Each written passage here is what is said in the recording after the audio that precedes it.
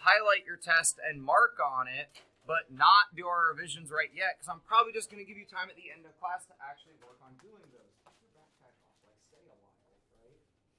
Yes. Are we going to have a different sheet and then write it down, or are we just going to revision down Graph paper, there's no separate follow-up. Oh, okay. So there's no separate follow-up. You need graph paper. This is why I write things down. You're joking, right? 611 and 612, if you have it, turn it in. Some of you already got it back. Guys, block 3 thinks they've got the win in the bag. Because I told them your percentage last week, and they're like, oh, we'll beat them this week. Like, they're pretty confident. I would like to see them taken down a notch. Just saying. I can't make that happen. You can make that happen. I got you. So, turn your homework in. 611, 612, turn them in by the end of the day. If you really, you were trying and you couldn't get them done, you go home and get them done tonight, you can still, email pictures of it, and it will still count as on time. But we're doing, today, Tuesday's not going to count as on time, right? Today is when it's due, needs to be turned in today. All right, let's talk about the mastery that you have back in front of you. I hope you did not put it away yet, because why would you think we're not going to talk about it? We're going to go problem by problem. I'm going to give you no answers. What I'm going to give you is the advice of what to highlight, or what notes to make, or what to go look at in your math notes. So if you don't have your Chapter 5 math notes out yet, get them out. If you lost them, use Schoology. The math notes live in Schoology in the Chapter 5 folder. I'm going to use my paper math notes because they're easier and I can highlight and write on them, but they are also in Schoology. So I should see a whole lot of these packets around the room. Worried about the few people that I don't see having this packet. So, percent. If we don't remember what percent means, we probably just need to come review that with me. But hopefully everyone can talk about cent meaning what? 100. So the biggest mistakes I saw here were with C and D.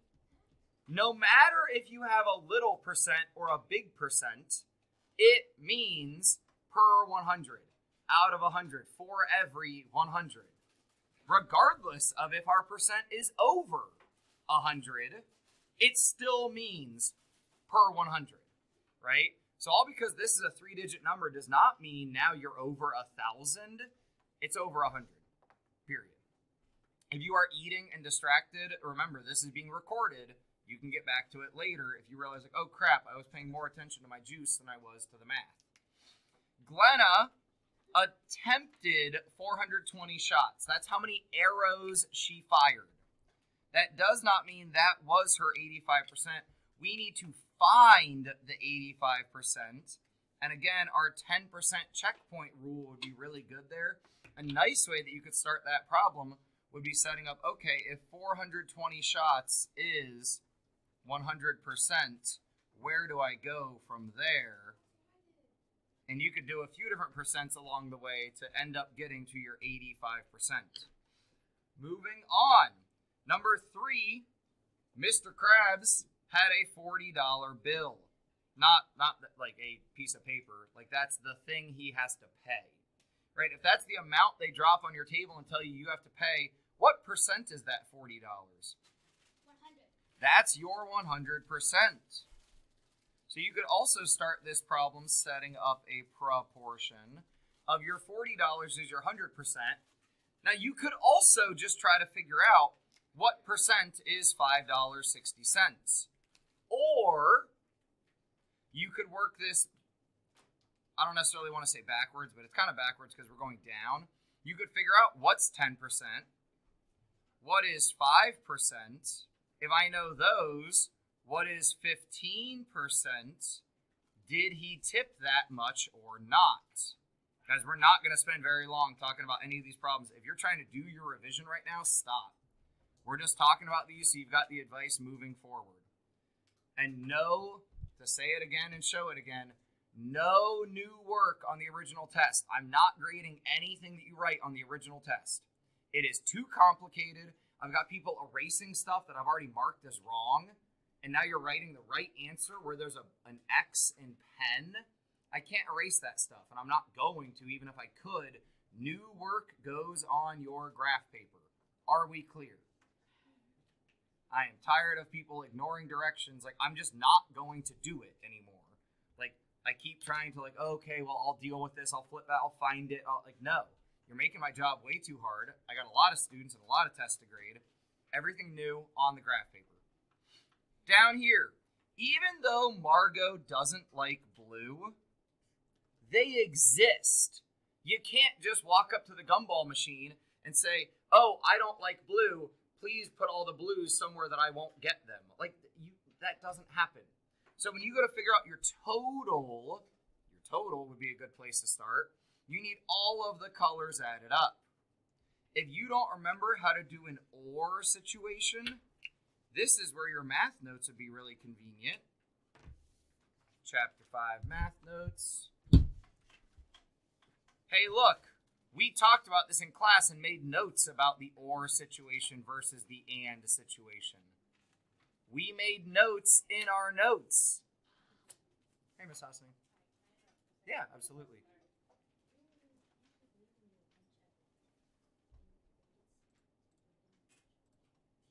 I'm just kind of hitting them over the head with the I told you so sort of thing.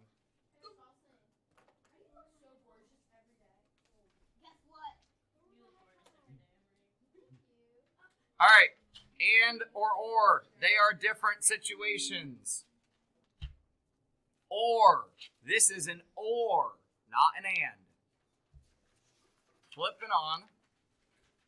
Guys, this is what most people did wrong. Which tells me you obviously haven't cared about the probability trees we've practiced on. Which, I can only try so hard. I can't care for you. I care about you, but I can't put in the effort for you. When you're asked to make a probability tree, if you don't know what you're doing, go and check your notes. I make these notes so you know what you're doing. The first layer of your tree are the first possible options from the first choice, or in this case, the first spinner. But my first layer of this tree, whatever you're going to pick first, I don't care what you pick first. Most people are used to like Chipotle and the fact that you're probably going to pick like rice first or whatever. Your tree should not start with salsa chicken rice as the 3 branches.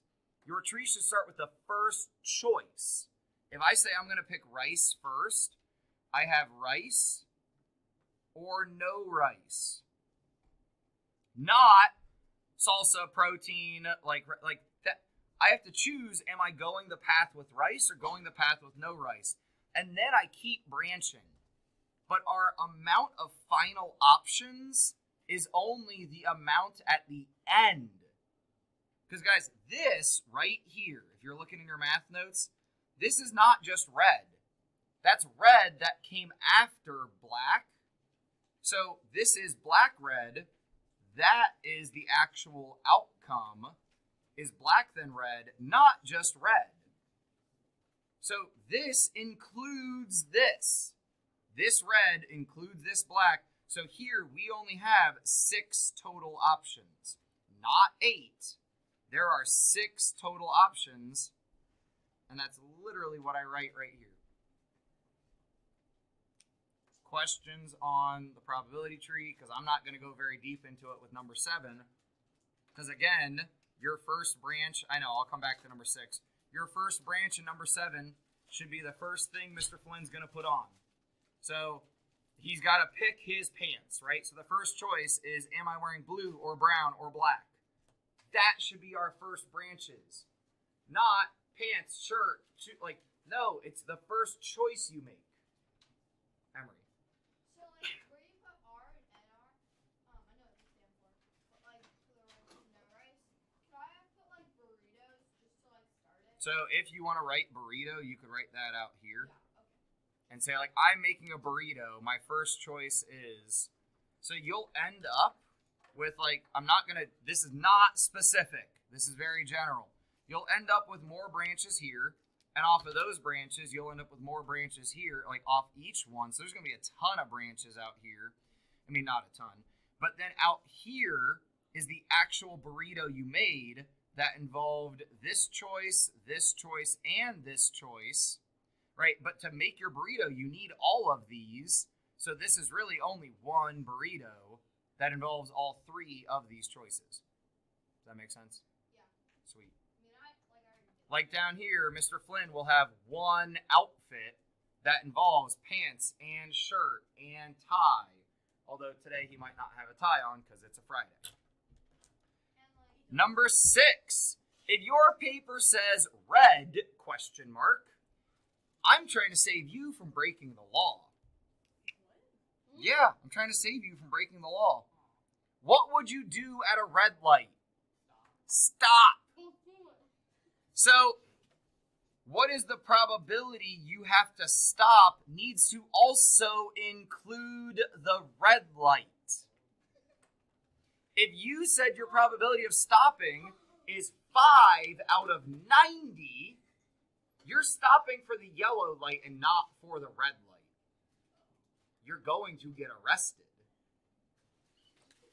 So, if you decide to stop, hey, yellow is up to you. Yellow is your choice, whether you're going to stop or go. And some of you said, well, if I stop for yellow, it's this probability. If I don't go for yellow, it's this probability. And they gave me 2 different probabilities. I'm like, that's okay. You can do that. But if you go ahead and say, I will stop at every yellow, then down here, you know how many seconds you've decided would be stop. But guys, you also need to total up what's the total time in that light cycle, right? Like how much time does it take for the light to get back to the beginning where it started? Back here, we almost all got the spinners right. Actually, I think we did all get the spinners right. Probability table, friends. A lot of you have this highlighted on your paper because you did not read. You thought that said tree. It says table. To make a probability table, we make a table, right? A table. And if I forget how to make a probability table, hey, look, it's right here in my math notes. That's all I'm talking about, that. Number 9, if you would like to 5D process, that is totally fine.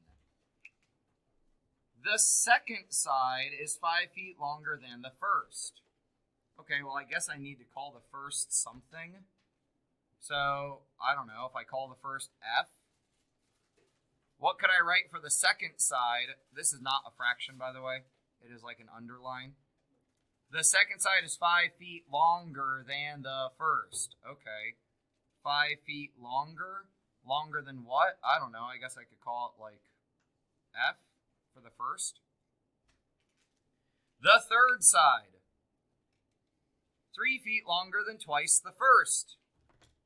3 feet longer than what? twice the first. So how would I write that? 2F. Or X, whatever you want to use. I just put F for the first side. But guys, I have my second side. I have my third side. What about my first side? Some of us forgot about the first side. Guys, we still need to talk about what is the first. We have 3 sides of the triangle. Now, if you're going to use the 5D process, then you're checking, do I total up to 48?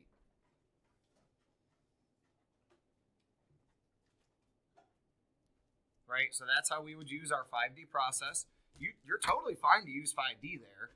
It just tends to take a little bit longer. Lane, did you have a question? I thought I saw your hand. Now, if you want to algebra this, you can really just take these, put them all together, and say, okay, those are all going to be equal to 48, and then solve it like we've been doing in class, but you don't have to. You could. You don't have to. In Chapter 6, we will have to. And on the back, more possible 5D or algebra. Matt and Dominic, please don't forget about one of them. They are both going fishing. They both caught fish. So we have Matt equals. We have Dominic equals. What will Dominic equal? Well, they tell us. Dominic caught, oh, I guess I should be highlighting in blue since I wrote D in blue. Dominic caught 1 less than 3 times as many fish as Matt. But then don't forget about what Matt caught. 11. Don't forget about the shorter piece, or don't forget about the longer piece. So if you wanted to draw like a picture here, you could say like, all right, here's my entire rope. It's 84. I'm going to cut it, and one's going to be shorter than the other. So I don't know how to draw like cut. I mean, that's kind of when I'm making like designs. That's sort of how I draw a cut. Thank you. So then they tell us the long piece. Okay, so that would be like this side of it. But don't forget about the short piece. It's shorter, but don't forget about it. We would probably need to define a variable, right, and work that. You could 5D process that. Guys, down here, I literally give you the expressions. You could still 5D process this, or you could algebra. Questions? So now is this just time to like? You have the next 9 minutes to work on your revisions because I would rather try to get us all closer to mastery than try to keep moving forward in lessons. However, if you get your revisions done, 614 is back there. You're welcome to work on it. You know how to do what's on 614. Like, you've been introed to it. We probably still need some more practice to be like comfortable, but you had a good introduction to it yesterday, so feel free to go ahead and work on that when you get a chance. Yes, yeah, you should have already. Perry's all out there now, so it might be a little crazy.